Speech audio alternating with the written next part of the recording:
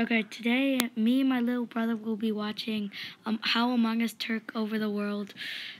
Please like and subscribe. We're desperate here. Oh, by the way, I don't know the psychological game that has taken over the world and made everyone think twice before ever trusting their friends again. As a relatively simple game with mechanics borrowed from the popular party game Mafia, Among Us has gone from indie passion project with a disappointing performance on the App Store to all of a sudden becoming the most streamed game on Twitch and generating a legitimate frenzy of content on YouTube. Today we're going to dissect how all of this happened, how what seems like the entire world has gone from passing the time under a monotonous lockdown during a pandemic to taking turns with their friends, stabbing each other and lying about it. So for the few people who are still unfamiliar with the game, or for those curious about the history of this guy probably already knows. Do you? I don't know everything, okay? The social sensation that is Among Us, let's take a look at it from the beginning. Among Us was developed by 3 people, Forte, Puffballs, and Amy, and together... Puffy Balls? I thought the company made this, not 3 people.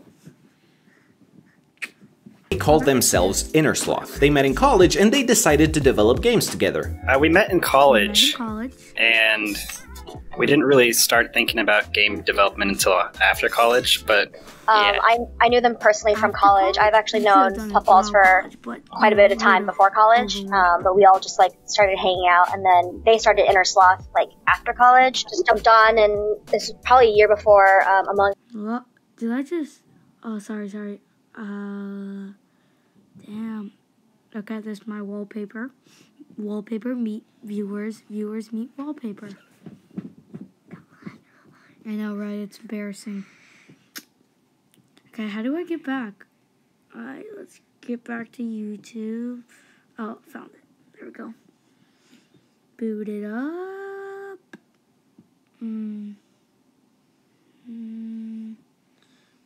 Really start thinking about game development until after college, but yeah. I knew them personally from college. I've actually known Puffballs for quite a bit of time before college, but we all just started hanging out, and then they started Innersloth after college. Just jumped on, and this was probably a year before Among Us was launched, and then we started working on Among Us. And the rest is history. The concept of the game they developed is very simple. You have 4 to 10 people on a ship trying to survive by carrying out minor tasks that scatter the players across the map, with 1 or 2 of them actually being imposters with the secret mission of isolating and killing off the crewmates one by one. It's a very straightforward idea with a pretty repetitive set of mechanics, but with the added psychological factor of trying to figure out who the imposter is, it lends itself to almost infinite entertainment. Now, of course, simply developing a good game doesn't necessarily guarantee success, and Among Us, in its first 2 years after being launched, very much confirmed that. With Innersloth admitting in an interview with Kotaku that they're quote-unquote really bad at marketing, it's understandable why for a very long time the game wouldn't reach more than 30 to 50 concurrent players. But despite this apparent failure, they stuck to their guns and continued to put their time and effort into fixing bugs and releasing updates consistently. Even if this meant losing money and working off of savings rather than any kind of income, by sheer dedication they managed to foster a very small but very loyal fanbase that slowly but surely kept growing.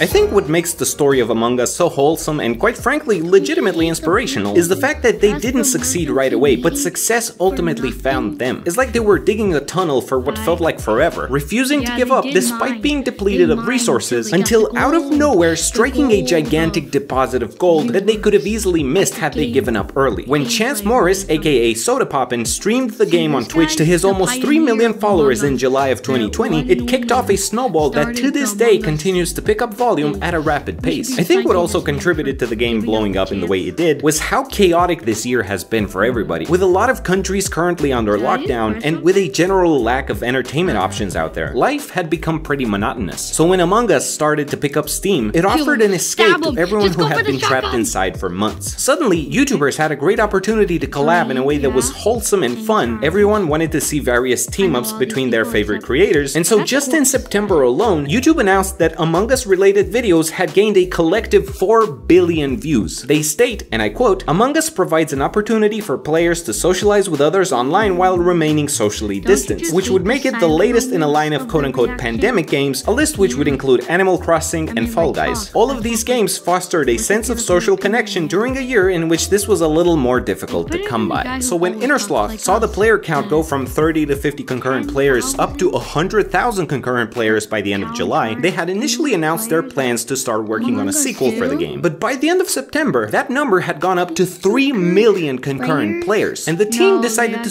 make it. Damn. Let's see. Among Us 2. Among Us 2. Do they actually have Among Us 2? Damn. Among Us 2. There we go. Where is it? Where is it? Come on, go down, go down. No, there isn't. Wait, did they take it down or something? I think iPad doesn't have it. Or is it just there is no Among Us 2? I think iPad doesn't have it or something.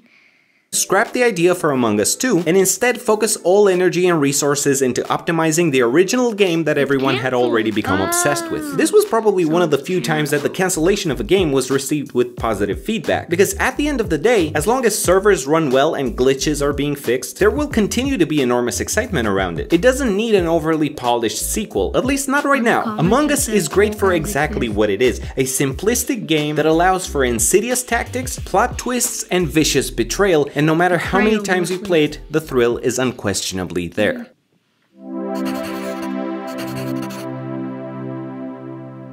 Apart from the inspirational aspect of the development story and the entertainment of the game itself, one cannot ignore how Among Us has also seeped into internet culture. So much so that if you go on Reddit, it's just going to be a giant wall of Among Us memes. Granted, a lot of them are shameless reposts, but hey, anything for that sweet Reddit karma, am I right?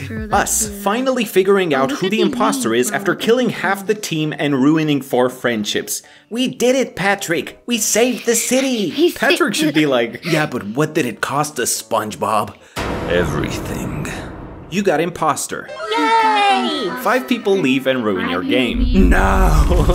I swear to God, every time I play on a public lobby, had to make a color wheel for school, so I saw an opportunity. That's actually kind of cool. I feel like if more teachers embraced this out-of-the-box thinking, we'd be living in like the future, flying cars and everything. Among Us videos be like 9,999,999 IQ play. Oh my god, actually, Among Us. There's tons of these videos, like literally too many of them. But here's the thing.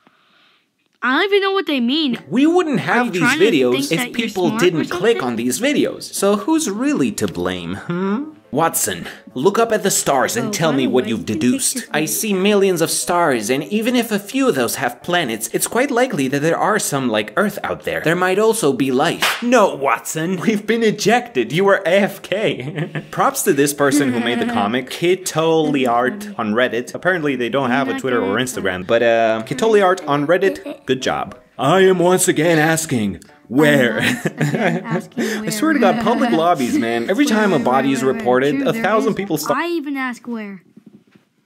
Spamming where, like that's gonna solve anything. You join a server with all English speakers. You get imposter and no one leaves when they see crewmate. Huh? You get an amazing fellow imposter who does double kills with you and backs you up if another player susses you. Whoa! You get the majority of kills and get a flawless win and people don't get mad at you. Oh my god! By the way, how did Bernie Sanders become the mascot of Among Us memes? Electrician knowledge. Nah, Among Us electrician knowledge. Yeah. I wonder if anyone has what it takes to go to whatever, electrician university, and they're like, tell us a little something about your experience. And you're like, you should see how fast I am with the wires in Among Us. Electrical wires. And he's like, no, I know nothing, but I know. Yo, how to do this Among Us is so stuff. freaking cool. Like, The character designs, I love how this dude is taller than Whoa, everyone. really Every cool. character tells their own little story. Some guy goes, I vibe hard with the orange one who just wants to do their tasks. They even have the sprout hat and everything. This is a really good drawing. Credit goes to Shroonchu, at Shroonchu on Twitter and Instagram. Good job. There is one birthday boy among us. Nathan was the birthday boy. Oh my god, that's so freaking cool. They all voted for him and everything. Credit goes to at Mikey94. There is one birthday girl among us. Bro, there's so many talented people out there. I'm not sure which one of these two I prefer, but I think embroidery in particular is more fascinating for whatever reason. Maybe just because I can't do it. If anyone knows how to make embroidery, by the way, I would love to see something with me and Wilfer with like a cool sunset in the background or something. Just putting it out there into the universe. If there's any embroiderers watching this video, hit your boy up. At U2's on Twitter posted this picture. Red looking sus. I'm not sure about that. I think these two guys over here look more sus than anyone else. He is a bird. I think this is your first time watching him, right? Oh, no. 20th. Well, that was the thingy, so like and subscribe. We're desperate. So desperate, right? We're desperate. Yeah. Like and subscribe or we'll kill you. Thanks for watching. Bye.